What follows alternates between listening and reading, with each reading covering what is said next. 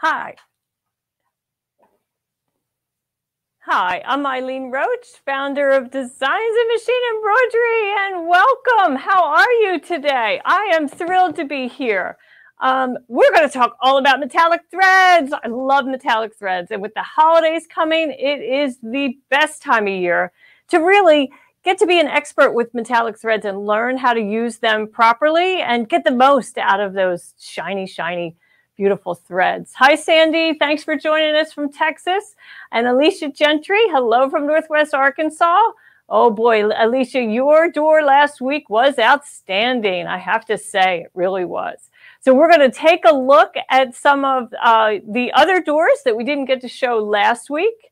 And then we're going to talk about the metallic threads with quilting, wearables, and 3D.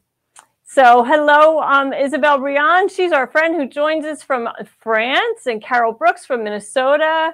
And Gail is in Canada. Welcome. Thank you. Hi, Misha. Nice to have you here today, too. And Jackie Burke from upstate New York. Aloha, Judy Warren. Great to have you here. We've had a good week. I hope you've had a good week, too. You know, it's busy here. I'll tell you, it's really been busy. We were doing lots of virtual events, and, you know, every day is just action-packed. So I love getting this special time to chat with all of you on Thursday afternoons at 1 o'clock. So if you are watching the rebroadcast, thank you for doing that. We're live every Thursday at 1 o'clock. And if you subscribe to YouTube or like us on Facebook, you'll be notified when we're going live. So let's go ahead and get started and take a look at the doors that we have found. And so first we'll take a look at, you know, January through April. We have to always stick with that so that those who are new, I just want you to know you can always download these doors all year long. It's a free design every month. And this is January, February, March, and April, followed by May, June, July, and August. And then, you know, we're coming into the fall. So we have September and October. But your doors, if you post it on Facebook or out on the web and use the hashtag Dime Door or Dime Doors, we can find them and then we'll include them here in the broadcast. Like, for instance, here is Chris Yost. She did a beautiful job. I may have actually showed hers also last week, but I just love the fabric that she used behind her screen door. It's a printed fabric with ghosts. Oh, super cute. And then Isabel Briand, there you are, Isabel. Beautiful job. Just gorgeous. I love the extras that you put in. I think they're Don's extras from OML Embroidery. Just beautiful. And you opted to use green thread for your spider on the bottom instead of, the original was purple, but who cares, right? It's just all for inspiration. And Janet Rossborough, you added some vinyl to your screen door itself so that it looks like we're looking through the glass window instead of a screen. That looks wonderful.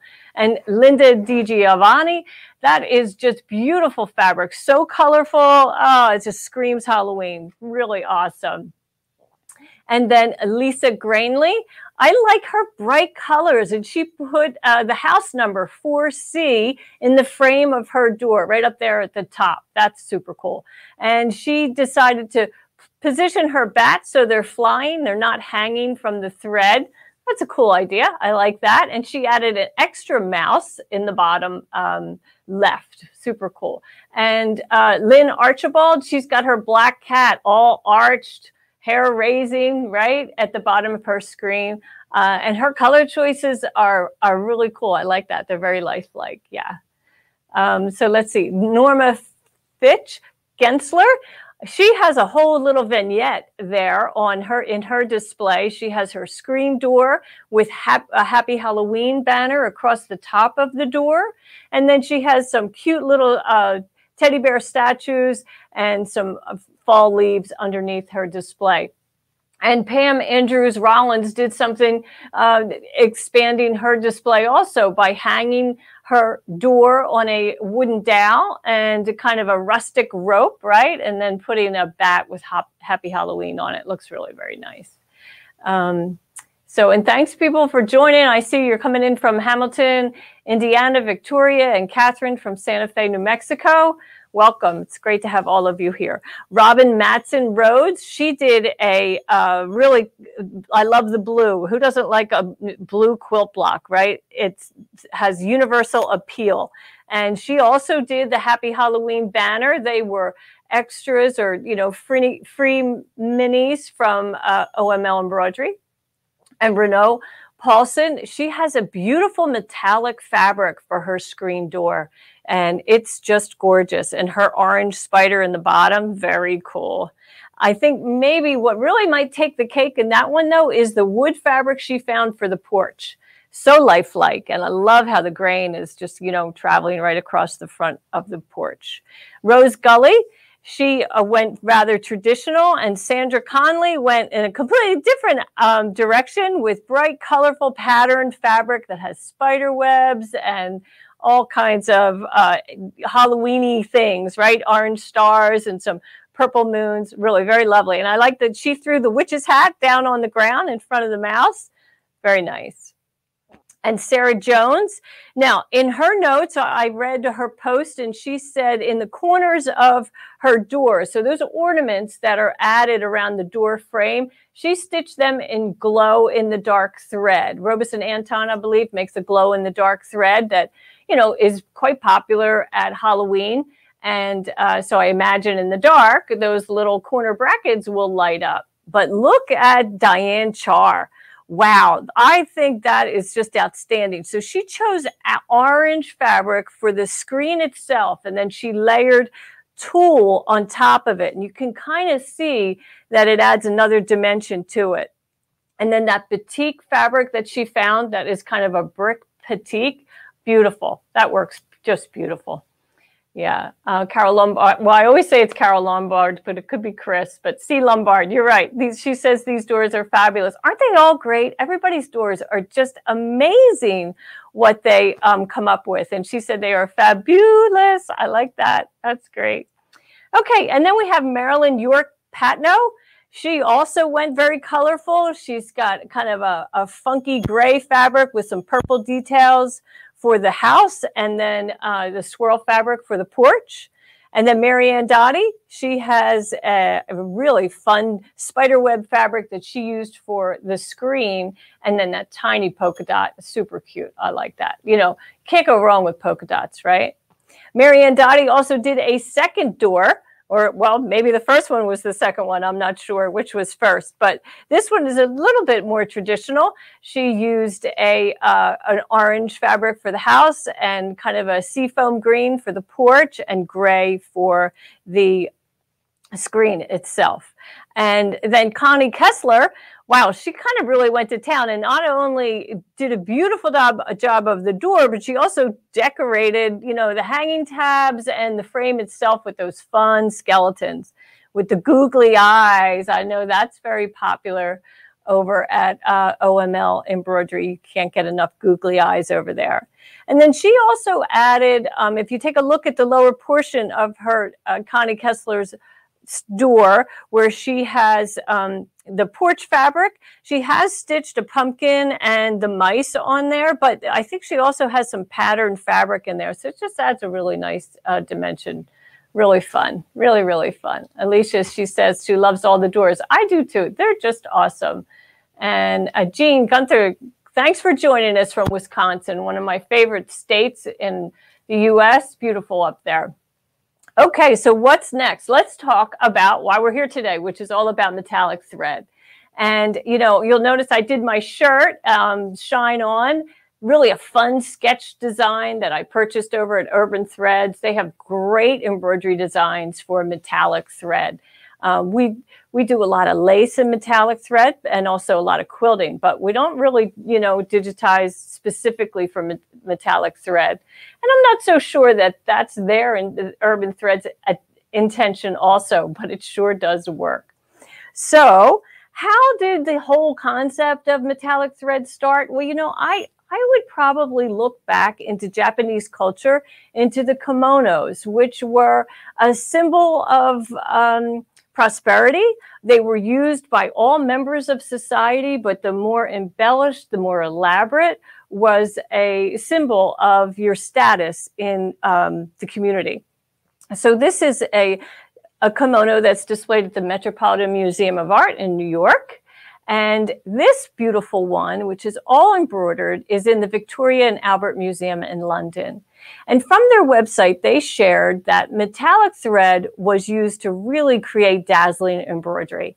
And it's made from, back centuries ago, it was made wrapped in a silk core. A silk core was wrapped in paper and then wrapped in gold or silver leaf. And then the resulting thread was so thick you couldn't pass it through a needle. So today, you can pass it through a needle. It's a little bit different. And instead of a silk core, it has a polyester core, which is very strong and yet very fine. And that is then wrapped in rice paper, which gives it the dimension that it needs, and then the metallic finish is applied to the rice paper. So this King Star metallic thread does not kink. You'll see, I'm going to show you how it doesn't kink. It's so cool. And it runs so smoothly through all of our embroidery machines. You can run this thread at a very high speed. You can choose to slow it down to like 600, but you most certainly can stitch it at 1,000 stitches per minute. It's just beautiful, and it results in fewer thread breaks, and it produces such high quality embroidery. And the best part, it's color fast. It's not going to fade. You can wash it and wash it. And Reen Wilcoxon is joining us. Hi, Reen from Embroidery Garden. She says she loves that purple metallic. I know, purple is so beautiful. It's really beautiful. I know. I love it. And so let's see what else is next. What have I done with it? Well, I've made an awful lot of jewelry with it. Here are some feathers that I've turned into a necklace and also earrings. And in this instance, the metallic thread is not only in the needle, it's also in the bobbin. And it just stitches beautifully. Here I've paired denim and kind of a denim fringed feather with the King Star metallic stitched feather, and then added that to a chain with some stones, and love that. That's super fun. But I know many of us like to quilt, right? So let's head over to the other camera and take a look at a beautiful design that I stitched out this week. And again, these designs are from our friends over at Urban Threads. And they are just amazing. This broom design is 12,500 stitches. The bat is 24,999. And the cat is 17,000 stitches, 233. I stitched all three of these designs without one thread break. The stippling is free motion. I did all this free motion quilting myself, and not one thread break the entire time. And when you do free motion, right?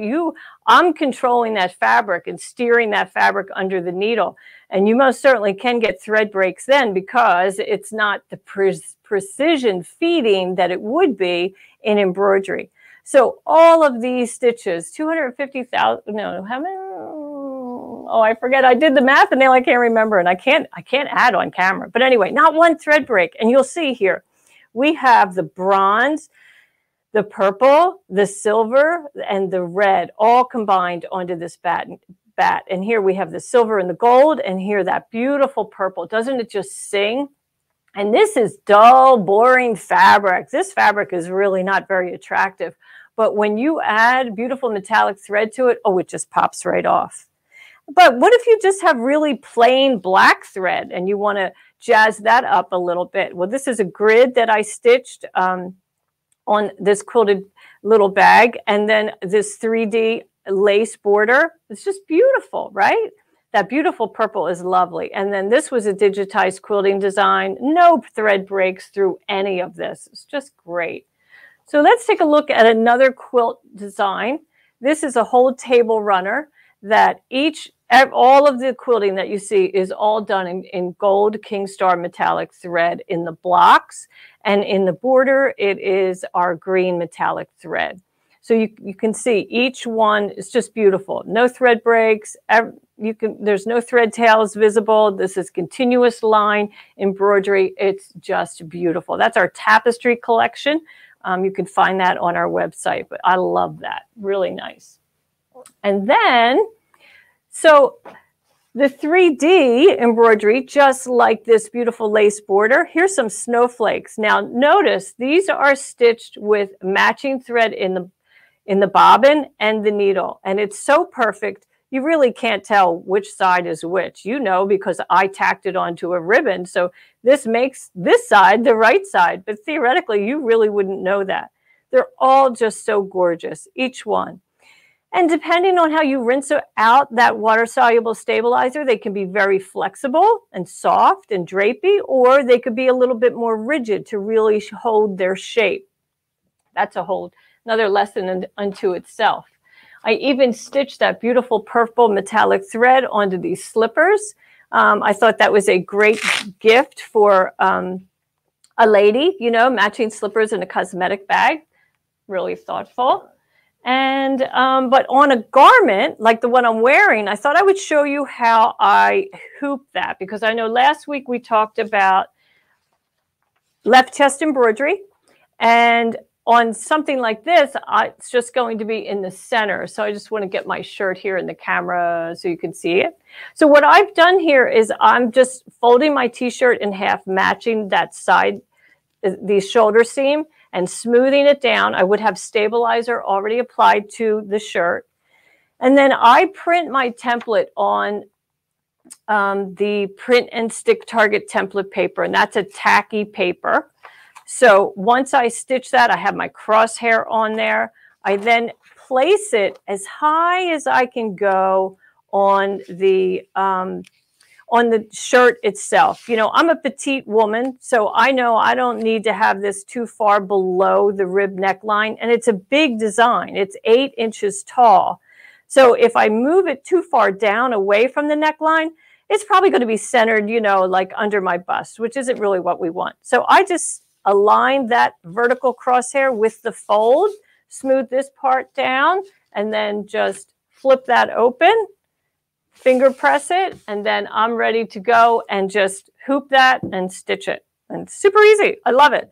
I use the no-show mesh on the wrong side of the shirt because it's very comfortable next to the skin, and it's sturdy enough to hold all these stitches. But these are all bean stitches in this beautiful design from Urban Threads. It's not satin stitches, so it's still a lot of stitches, but it's beautiful, just lovely.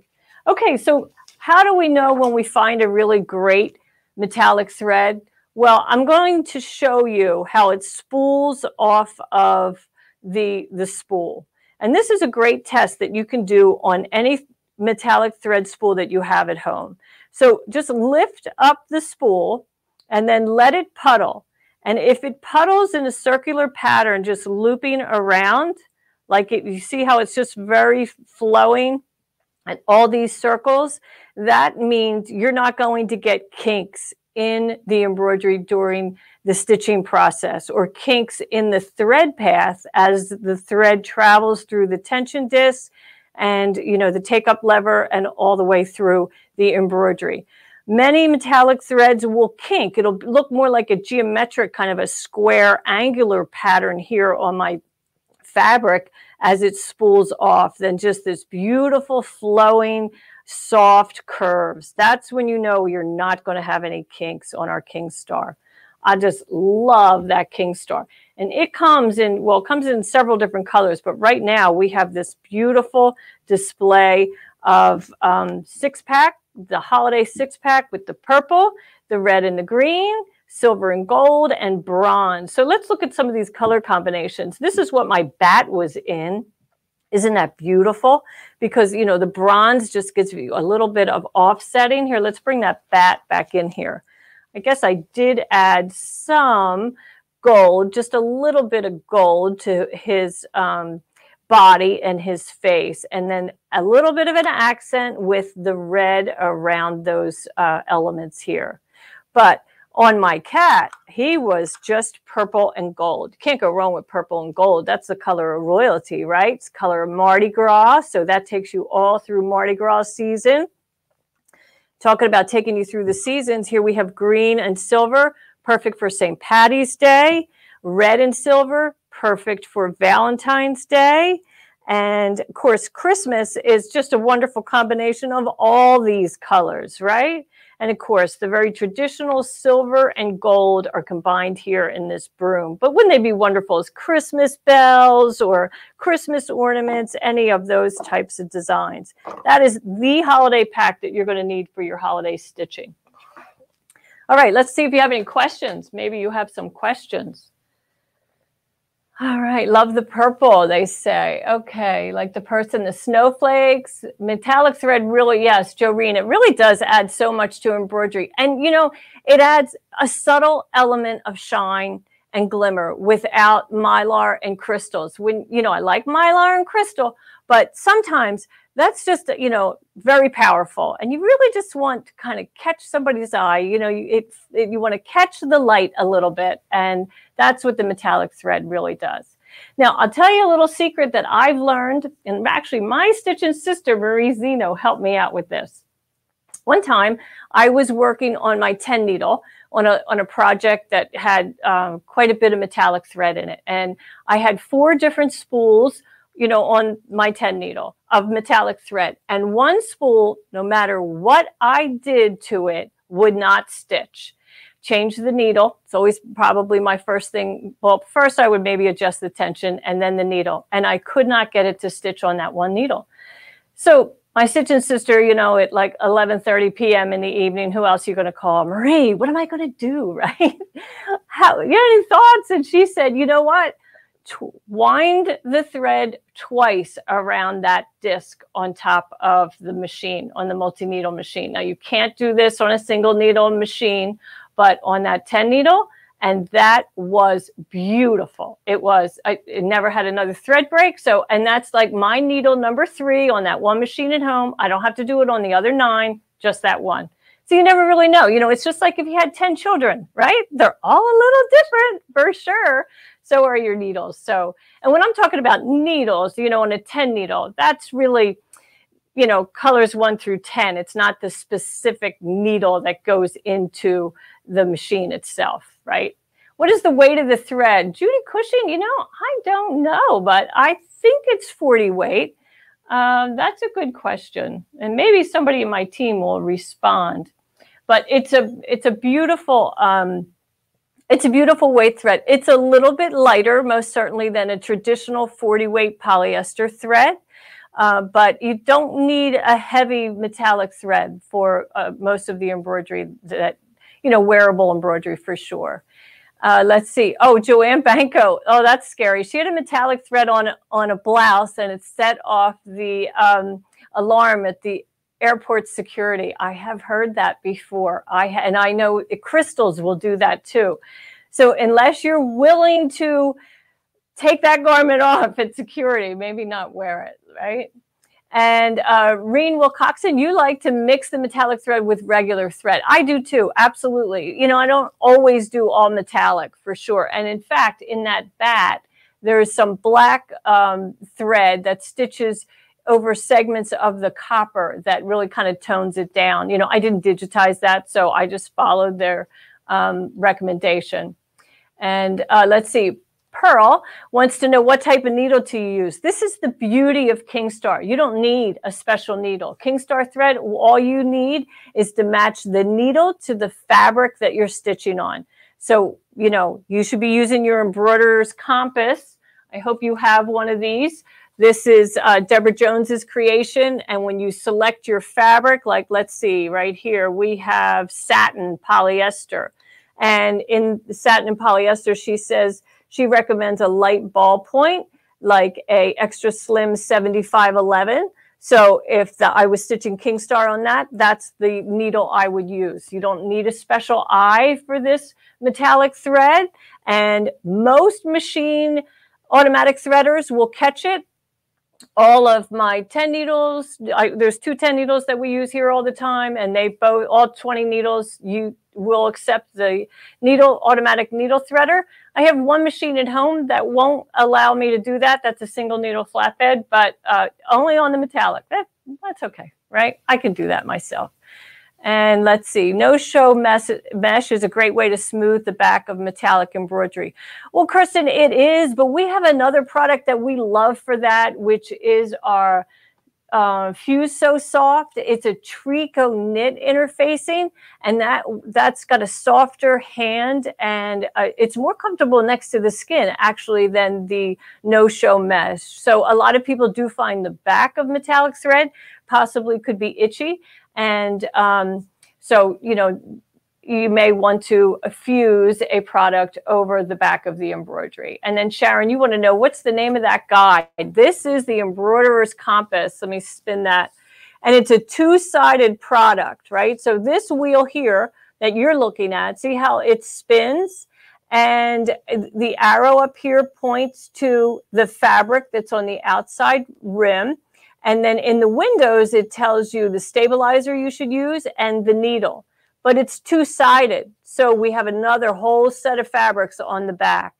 And then Deborah even includes a comment like, this is for Lycra and spandex. Ah, right? That's a scary fabric to stitch sometimes. So she's going to tell you what stabilizer to use, what needle. And then she also says, make sure the backing is secured in the hoop on all edges, because if an item will be stretched when worn, you should also stretch the fabric a little bit when you are hooping to build in some ease. And that's a great tip on, tight garments. Like this t-shirt that I'm wearing is rather loose fitting, but if I wanted this to be super tight, then I would stretch that fabric just a little bit while I hoop.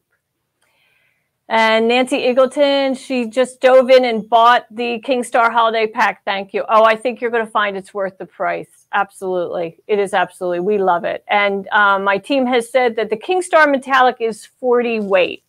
It is, but it's just beautiful. I love it. I love it. So last week we talked about monster hoops, and we had a lot of questions about of how to apply the rulers and so forth. So in a moment, I'm going to go back over there and share that step out with you. And Sharon, it is a lot of information. This, I have this in my sewing room, and I refer to it all the time. I mean, why wouldn't you, right? She is an absolute wizard, and she wrote it all down for all of us. She has shared her knowledge. And, now you can have, it's like having her in your room. And so when I can't call my stitching sister, at 11 o'clock at night, right? That's what you can use. That's your reference. Okay, so let's go over and take a look at the monster hoop. I want to show you how you would add those second set of adhesive rulers. So let me kind of clean up here a little bit and bring this over into place. Okay, so you can see that I have stitched my crosshair. Now remember, this crosshair is a downloadable design. It's on my blog. Our team is going to put that link up there for you. And it's a zip file, and it has it in all different sizes, but it doesn't really matter what size you do it in. You just want to have that crosshair. And then, now I've already have my adhesive rulers on top. So if I purchase a second set of rulers and I want to add them to my bottom frame, this is how you do it. You hoop your stabilizer, stitch that crosshair in thread that you can see. Black is perfect. And then you absolutely have to make sure that your magnetic top is aligned with your bottom. So just feel with your fingers all the way around. Then take a Sharpie and draw on the inside of that frame. Just draw, just like that. And now we are free to separate this. And of course, everybody loves to see me do this on camera. So it's not that easy, and we're supposed to slide it apart. They don't slide when people are watching. Did you ever know that? Okay, so now we're going to take that same stabilizer, and I'm going to place my metal frame right over it, aligning everything. I want to make sure that I have that inner frame that I drew is just perfect on my metal frame. And then I just take my rulers. Now I could go and take a small ruler and connect it to extend my crosshairs. So I'll do that right now. I'll just extend them all the way out. Now, I normally use PAL, our perfect alignment laser, to do this, but I don't have one hooked up here right now because due to lighting. So then I just position, and I like to put my my lines to the inside of the hoop and my numbers outside. And I just line up that 0 with that marked crosshair. Same thing here. And then, of course, I would take the time to remove that adhesive that's on the back of these rulers and then just finger press that in place. And then that's going to be absolutely perfectly aligned. And now I'll have rulers on the bottom and also on the top. And that can be very helpful for, trying to center something in the hoop. So super fun, right? Okay, when will the hoops be available? Let's see, Susie wants to know, when will the hoops be? Every time you try to purchase, they are sold out. We actually have a lot of hoops that are in inventory. We don't have that many on back order. Susie, it could be the way you are trying to order. On the website, you have to select your brand of hoops, of machine, and then from there, you look to the next drop-down window and pick a size. And if it says not available, that means it's not compatible with your machine model. So just kind of play with those windows, and you'll be able to find your size. We don't really have that many on back order. And Debbie wants to know, can you use the monster hoop for your Janome 550? Yes, we do make a monster hoop for the Janome 550E. It's a 5x7 and an 8x8 at this time. The twice around works for you with, Nancy Ingleton, you also do the twice around on the tension on your multi-needle. Yeah, it's amazing. I mean, when my sister told me that, I was like, really? But, work like a dream. But I don't need to do it on all 10 needles. Apparently, it's just, that one needle. So I kind of have a little marker on that one, and that tells me. So let's see, Susie Mountjoy, you called our company and you have a Lumi. I guess that's a Luminaire. I don't think we're out of too many Luminaire hoops, but, and Gail, you love your monster hoops. I know, me too. Recently I was talking to one of our sewing machine retailers, and I told him, if I hadn't invented the magnetic hoop, I don't think I'd be embroidering anymore. It's just so complicated with that inner and outer ring, and they fall apart, and oh boy. And Retha, do we have the largest 10 by 16? I'm not sure about that. The largest 10 by 16, we make it for the 10 by 16 for sure, but I'm not quite sure if it's in stock. I think it is though, but I guess I should get a back order update before we go on live, right? So next week, let's see, we have some other comments. I want to snap hoop. So no hoop for the Janome 7.9 by 14 for your Janome 550. No, we don't make that quite yet. We are considering that. We kind of work with Janome on and when they have a demand for it, then we often will come out with that hoop. So let's see, and Diane, you find it difficult to keep your stabilizer flat when using the magnetic hoops. When I lower the top, it shifts the fabric. Well, let me give you a little lesson on how to hoop. So here, we'll pop over there and I'll show you what I do. So I'm just going to move all this, and I'll take I'll leave the stabilizer so you can see what happens. And then here's a quilt sandwich.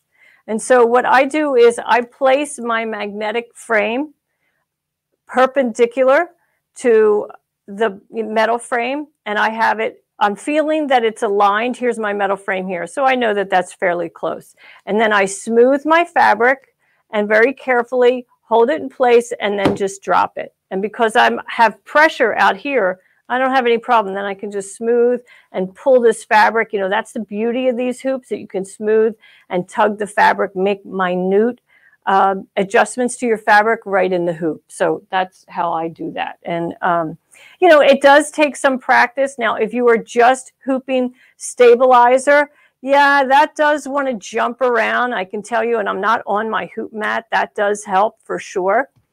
So I could get a hoop mat and show you that, how that does really help everything stay still. So I've just placed my outer ring, my metal flat ring, down on that sticky surface, and boy, that doesn't move. It's awesome. And then this can be a little tricky. So again, now I would probably keep this a little lower, the top of the frame lower to the stabilizer, and I hold the stabilizer with my fingers out here away from the bottom frame, and then just drop it, and I don't have any bubbles. So that works out great. Okay. Do you only have 2 sizes for the Bernina? We make 4 different hoops for the Bernina, I believe. So let's see. And yeah, my team is saying that the 10 by 16 is in stock and available, so you can go find that. Let's see, Diane, the same thing happens. Yeah, Juliana, you know, it's just with practice, you will find that it's easier every time you embroider. And just like your outer ring jumping all around in a standard hoop, you know, you got used to that, I'm sure, and you've been able to master that. Same thing with the magnetic hoops. You know, the beauty to me about the magnetic hoop is I don't have to worry about hooping perfectly square, because I can make those minute fabric adjustments right, you know, after I hoop, or even under the needle. So that's why I like it. So.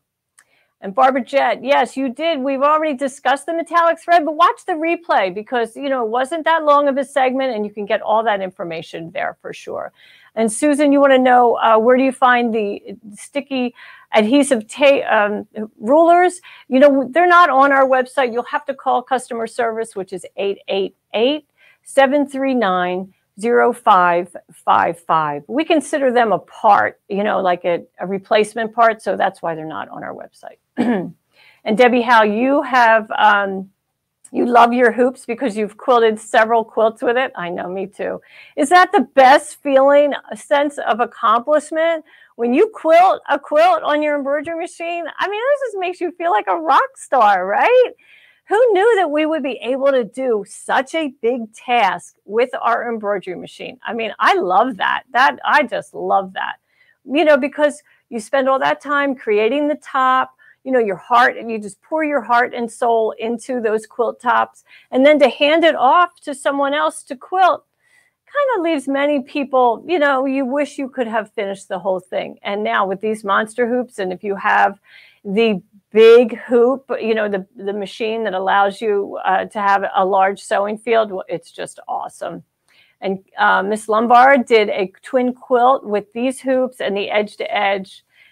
You're right, it's just beautiful. Yeah, I've done a king and I've done a queen. I've done 2 queens for, well, 2 or 3 or 4, but most of the quilts I do are lap quilts, and they're like 54 inches by 72, which is too big for, you know, just a standard hoop for sure. And it's kind of hard to do, to maintain all that weight. And, you know, in 2 weeks, we're going to be talking all about quilting here, and we're going to reset the room, and we're actually going to get that out, and the weightless quilter and so forth. So you'll see how I handle the weight of a large quilt right here in the studio. You can see that. And Barbara Jett, how do you get the replay? Just when this is done, you can go back to Facebook, and then you can watch the replay. You can fast forward to the part that you want to see. Yeah. And Retha, you need that big hoop for your Solaris. Oh yeah, that big hoop is awesome. Just awesome. That's, you know, if you're going to do a lot of quilting. Now remember, you know, you have to fill that hoop with fabric. So if you don't do large projects, then treat yourself to a hoop that would more fit your needs. Like many people, their favorite is that 9.5 by 14. And if you're on a smaller hoop, a smaller machine with a smaller sewing field, purchase the hoop that is the same size as the hoop you normally use. So if you're always going to a 5x7, then buy a 5x7. If you're always going to the 8x12, buy the 8x12. That's kind of my rule of thumb. Now, if you're lucky, you can buy them all, because if you have all the different sizes, you'll find that you're going to use a monster hoop over your standard hoop every time. Yeah. So, okay. Well, I think that's about it for today. If you have any more questions about the weightless quilter, I'd be happy to respond. Next week, I said 2 weeks we'd be here for weightless quilting. It's actually 3, because next week we do medley thread.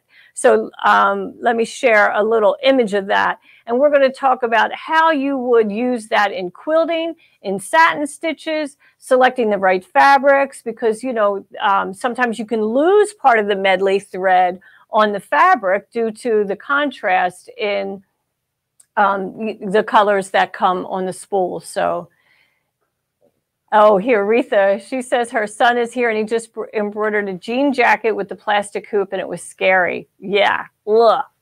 Well, he would have loved it if he had a monster hoop. Men love monster hoops, right? They just think that's so cool. Anyway, and so do I. So thank you all for joining me today. Remember, like us on Facebook, subscribe to YouTube. We're so happy to have you join us every week, Thursdays at 1 o'clock. And if you do those 2 tasks, you'll be notified automatically when we go live. So thanks for watching today.